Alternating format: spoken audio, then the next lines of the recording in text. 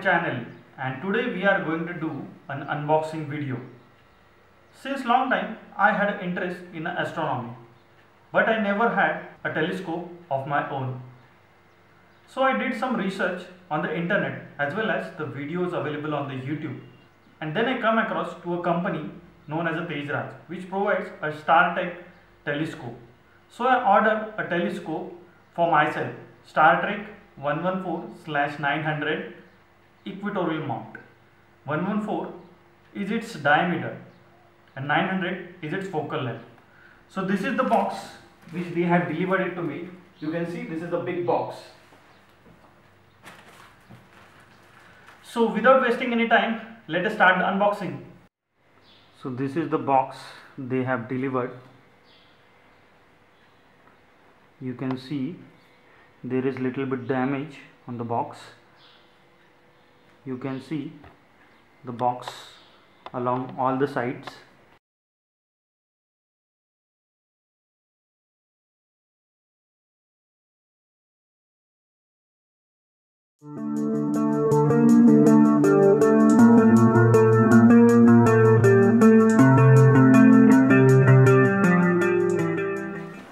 I think there is a dual packing. Inside this box there is another box.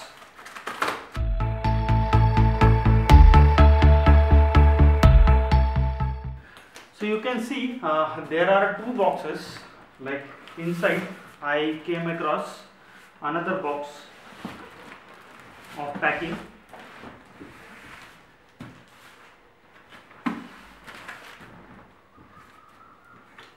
So let us unbox this now.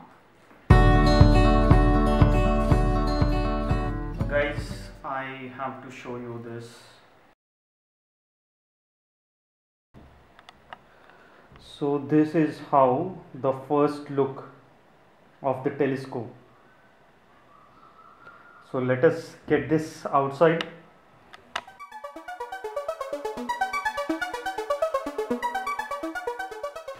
Let us keep this aside. You can see there are two boxes, and this is the box. You can see.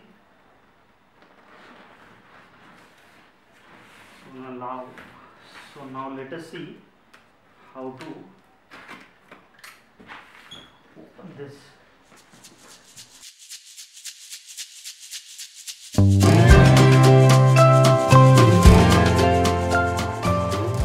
So guys, there is a third box inside. So let us see. You can see till now I have unboxed the three covers. Still there is one more box remaining. Let us unbox this now.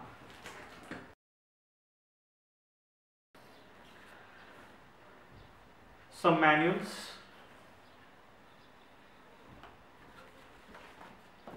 which I will read later.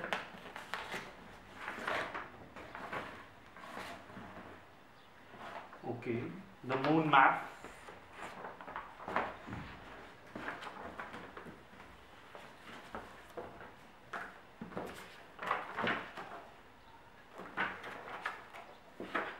Then some tutorial how to assemble, how does it function, few more manuals.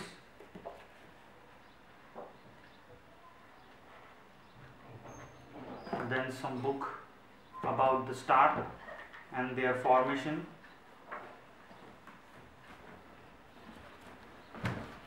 And then some photos. Interesting.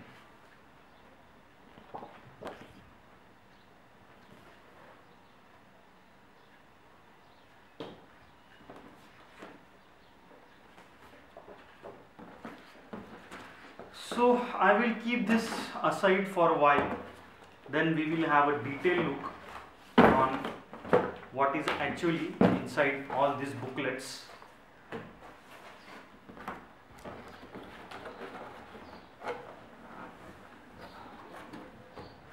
now there are 2-3 boxes inside this.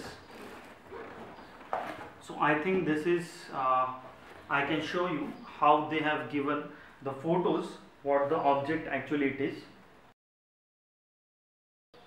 So you can see inside also there are few more boxes which include the particular item, or you can say the particular part of the instrument.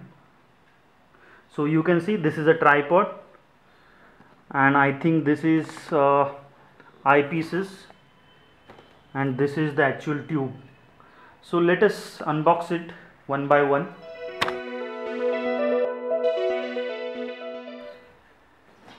So let us get the tripod first outside.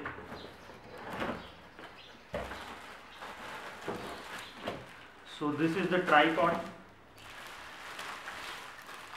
which you can see it is well covered.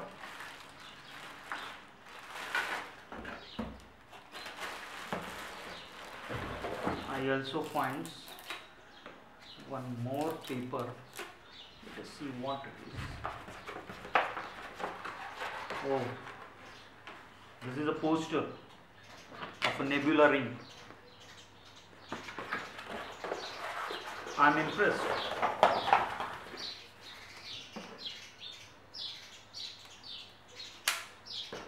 So let us keep this aside.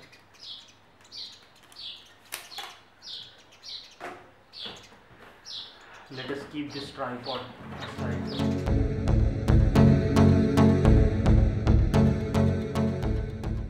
You can see there are few more little boxes. I can show you.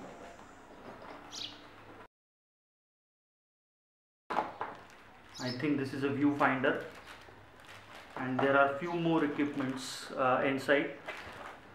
We will see those equipments one by one once we will unbox each and every. I think this is a cleaning kit as well. I think there is a cleaning kit inside this. So let us keep this aside.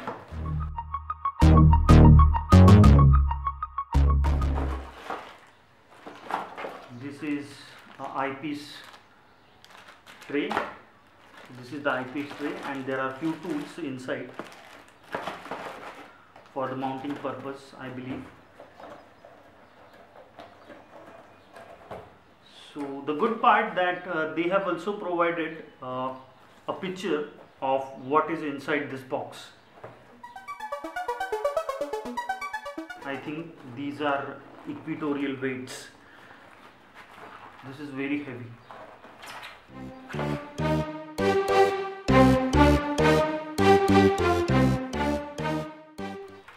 This is our equatorial mount.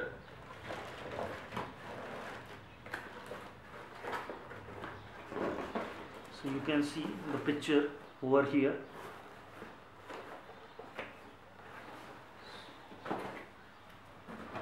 And the final part is the tube.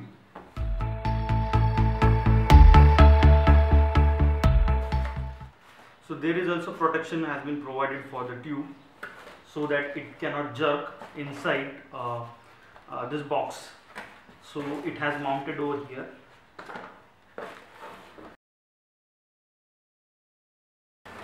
So this is the tube, guys.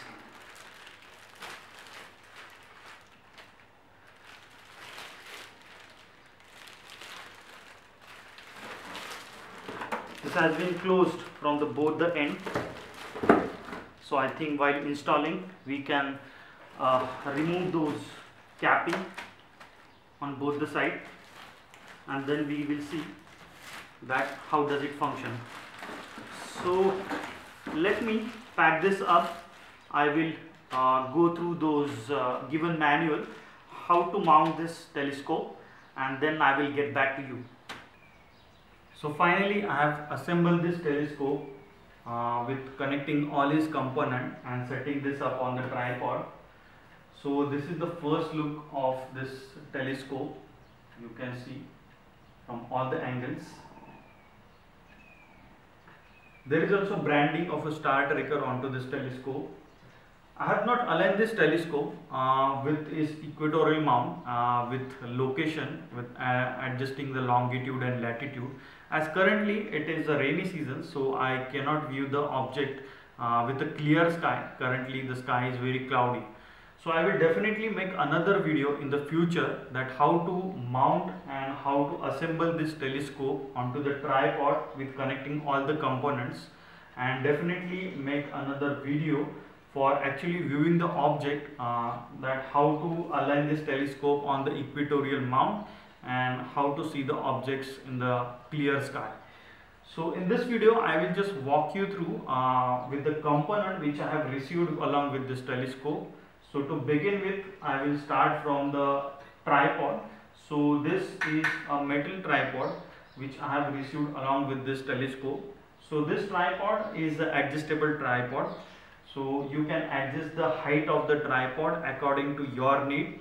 There is an extension rod at the bottom of this tripod, and there is a screw which can be tightened and loosened according to your height to adjust the height of this tripod. So you can see this is the extension rod which is being provided along with this tripod, and you can actually adjust the height of the tripod with help of this screw.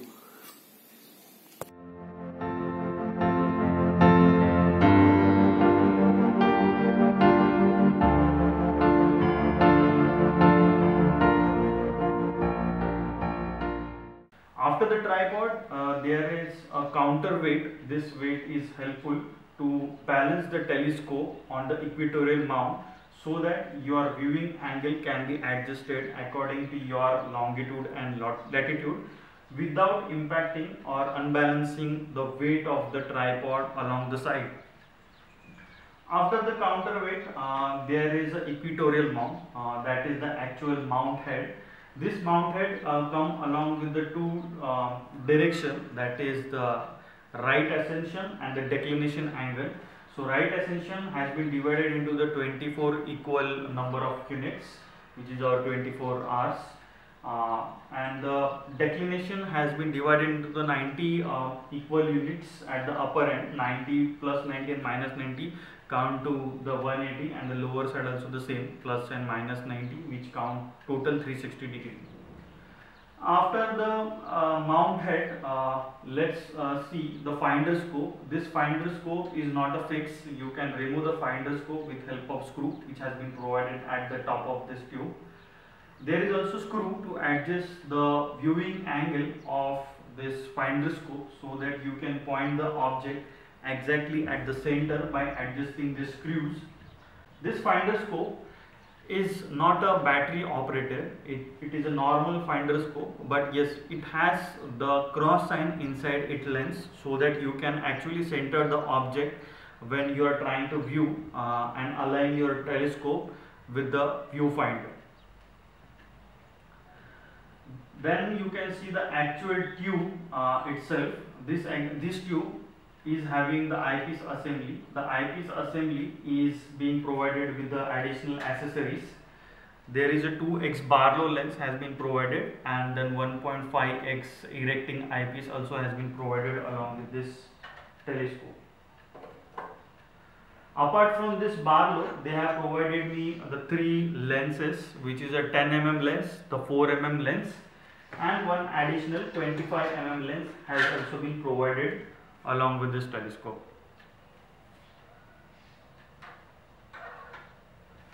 Then let's come to the actual telescope. This is the actual telescope tube which is mounted with the help of this mount ring. This mount ring is having hinges at the back of this mount ring, and these hinges can be adjusted with the help of screw which is mounted on the top of this ring. So you can insert the tube inside this mount ring and you can adjust it and tighten it according to the alignment. So this is it with the actual basic component explanation or the overview of this telescope. Additional to this equipment, they have also provided with me some documents and manual and the maps with respect to viewing and observing the sky. I will walk you through all these manuals. So these are the few instruction manuals, then a few maps and the booklets and the informative books which has been provided along with the telescope. So I will walk you through each one of the material which I have got along with the telescope. So this is the instruction manual. This instruction manual is giving you the information that how to set up the telescope with both equatorial type 1 and type 2 mount. So this is a very good informative content which you can refer while you are assembling your telescope. It will give you a clear view and the instruction of how to set up your assembly. Also it will help you with the pointing your telescope, that how to point your telescope with the celestial pole and etc. So before you actually start mounting of your telescope, I will recommend you to go through this manual. After this manual, there is another instruction manual has been provided, which is a user guide for the astronomical telescope. So this basic information is about the different type of telescope and different type of mounts and using how to use your telescope.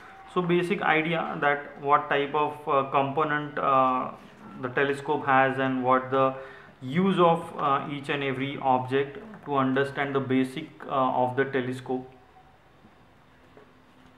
After that, this is a very thorough document which has been provided. This is actually a moon map. So I will zoom out for the better viewing. So you can actually see this moon map.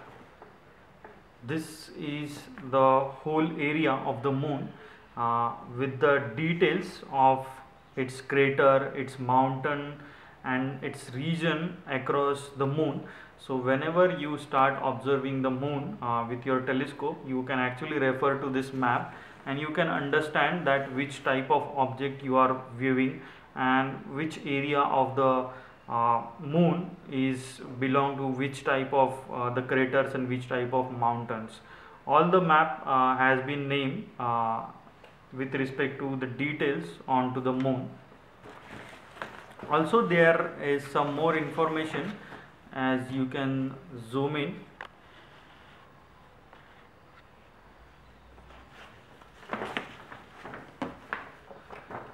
Also there is a more information, as you can zoom into this.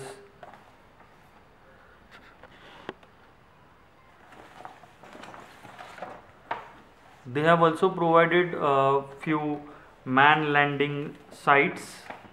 Their name has been mentioned across this map, so you can view those man landing sites when you are observing through your telescope. Also the unmanned surface, the probes which has been landed onto the moon, their location has also been shared over here. And then few other objects which you can see the translation and their actual name, so you can view those objects according to your viewing angle onto the moon by referring to this map. So it will be very helpful to observe the moon with using this map actual. So I like this information. Apart from this, they have given us another set of information. So this is the Newtonian collimination tool, which has some information about aligning the primary mirror and then aligning the secondary mirror, etc. So if you are interested to understand the Newtonian telescope, then you can refer to this document. These are two interesting photographs they have shared. So this is actually 1110 Messier deep sky photos they have provided. So you can see those photos. So don't be confused, like this is the things which are actually you are going to view from your telescope. No, these are very high definition photo which has been taken with a very high resolution telescope and very high resolution camera capture. So don't expect that our telescope is going to give you a view of this type of viewing or this type of color images. But yes, you can actually see and actually find that okay, these type of objects are available in the sky for the viewing. Their name and their viewing type has been given with the great resolution pictures. And these two types of like a Messier object and the deep sky object, like 109 deep sky objects are there and 1110 Messier objects are there. They have also provided the catalog, the actual sky map for these two type of objects. So you can refer the sky map while you are observing through your telescope, and you can locate each type of object which they have mentioned at the back of this catalog. So you can refer this catalog. Again, you can correlate these pictured photograph onto the object which is being mentioned on this catalog. So these four documents are helpful for you to get the actual view and locate it on the sky map. After that, there is one interesting dial which they have given, which is Star Watcher, which is a Sky Watcher star dial. So this is a dial. You can see that you just can move this dial. There has been months which has been given at the top of this ring, and this is the viewing angle of your longitude and latitude. So according to your local time, that is LTM or the standard time you have calculated, you can just align this dial with the facing north, south, east and west direction, and then you can use this dial and the timing which they have mentioned along this dial, and with the help of the month you can actually see at what time which object can be seen from your location, if you are able to calculate your local mean time and longitude and latitude. So this is a very helpful document which I believe observing your sky with the ease. And the last, they have provided one Edmund Map5 catalog. So this is a very informative document. So this document actually explain you the basics of the astronomy. So you can see the picture along with their explanation onto this booklet. So you can actually know that what is the right ascension, what is the declination, and how the earth has been aligned, and how the coordinates has been calculated with respect to your longitude and latitude. So this will explain you in all details of the calculation and the formulas, and how each component in the equatorial mount is being used. For example, the what is celestial sphere, then what is the right ascension, then what is the equatorial mount, what is the declination, what is the equinoxes, then star names. So this booklet also give you the observing hint how to calculate your local time according to your location, converting the standard time into local mean time and the local mean time into the standard time. So all formulas and the calculation has been provided with good pictures, the maps and the tables. They have already calculated the local mean time, longitude and latitude with the help of the formulas they have given, and the right ascension and the declination map of the area.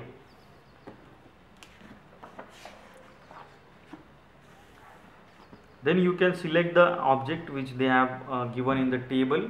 This table is having the star names and their direction, that is longitude, latitude and degree, and the place when you can view this object with the right map. And you can calculate your own degree and own time according to your place, and you just can view the object based on the information and the calculation they have explained. Apart from that, they have also given the information that how to use this map. They have explained that with the calculation that and the formula that how to calculate your rat ascension and the local time, and you can actually view this map with mentioning your standard time or the your daylight time onto this map. If you are able to calculate, then you can just do this exercise, like 5-6 exercise they have given according to the map which is visible. So for example, if you wanted to view the Andromeda galaxy, then you can calculate your local mean time according to the formula they have given. You can mention that time onto this map, and on that particular time you can observe the Andromeda galaxy with this map. So there are 5 to 6 exercises they have given.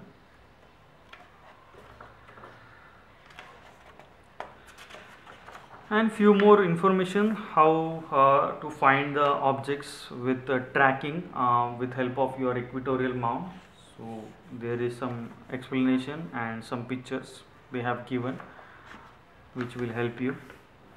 And this is the star position of 1970. So basically the star position get out of date in the 40 years. So this table would have been out of date in is of 1970 and would have get expired in 2010 maybe. But yes, you can refer this and calculate your own degree of magnitude and the position into the right assertion and the declination. And this is the smaller version of the moon map which you can refer while viewing the moon.